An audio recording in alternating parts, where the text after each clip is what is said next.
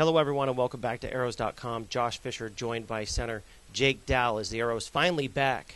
12 out of 13 on the road. Is it kind of weird being home, and is it nice to have that stretch behind you? It's great to have that stretch behind us. I think for the most part, since I've got here, we've been on the road. We've only had a few home games, so it'll be nice to kind of get settled in and have some home games and get in a little bit of a routine here instead of just being in and out of hotels and on the bus and planes going everywhere, and feels like you just kind of get into a city, play a game, and go somewhere else. So it'll be nice to get a little bit of a nice little homestand here and rest a little bit. Coming back from a trip to Charlotte in which you guys able to take 3 out of 4 points. You were a big part of that on Sunday with a pair of goals. Talk a little bit about that game and your success in it.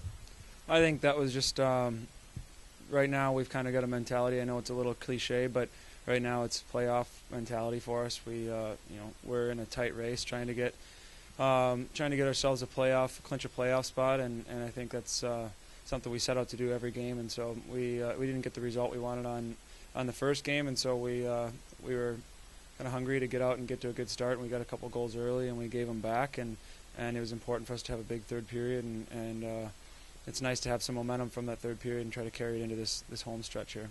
Well, 12, obviously the big number for you. We mentioned 12 out of 13 on the road. Now you begin a nice, comfy stretch of 12 out of 14 at home.